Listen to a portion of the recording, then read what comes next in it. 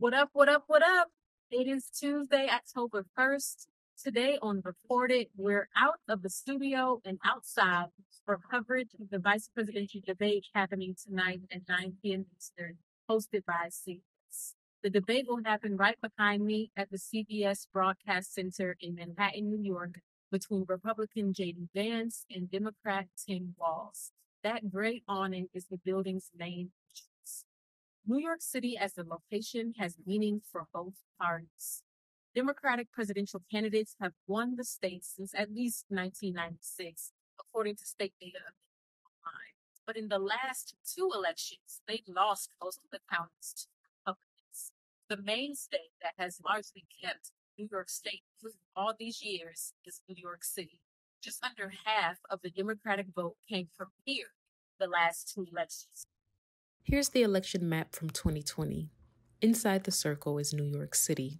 Democrats got about 4.8 million votes statewide of the roughly 8.7 million total, and about 2.1 million of their count came from the city. In 2016, about 4.4 million New Yorkers voted blue of the total 7.8 million votes cast in the state.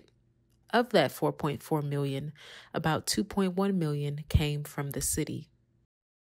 So a debate here speaks directly to the New York voting bloc that may decide which way the state goes.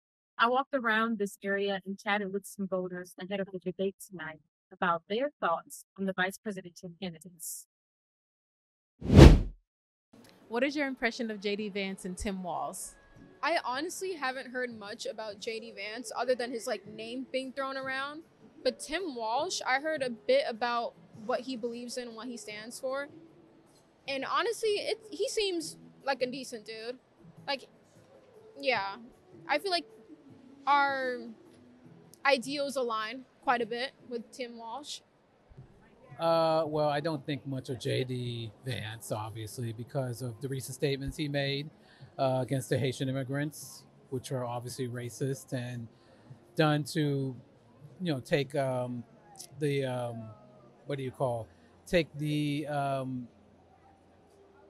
forgot. But basically he's trying to take away from the real issues that need to be talked about. And then he goes on about Haitian immigrants eating cats. And I'm like, seriously? I mean, that's just pathetic, really. And I mean, he seemed, I guess, moderate before he was chosen by Trump. But then ever since then, he's just gone off the deep end. And now he seems to be, frankly, a bit of a threat to this country, along with Donald Trump, obviously. So Tim Walz, what I've seen about him is that he's a family man. I've seen a lot about that. He seems kind. And, well, with the other, I don't really know much. I just seen that he's kind of rude, I would say. Like, he talks over people in his interviews. Well, I mean, he seems okay. He seems a bit moderate. I mean, he would have to be coming from the state of Minnesota. I would have to hear him to see how he feels, but I assume that since Kamala Harris picked him, that he has some sense and that he'll be, stabilizing, balance with her. And what do you want to hear discussed at the debate? I definitely want to hear about Roe v. Wade and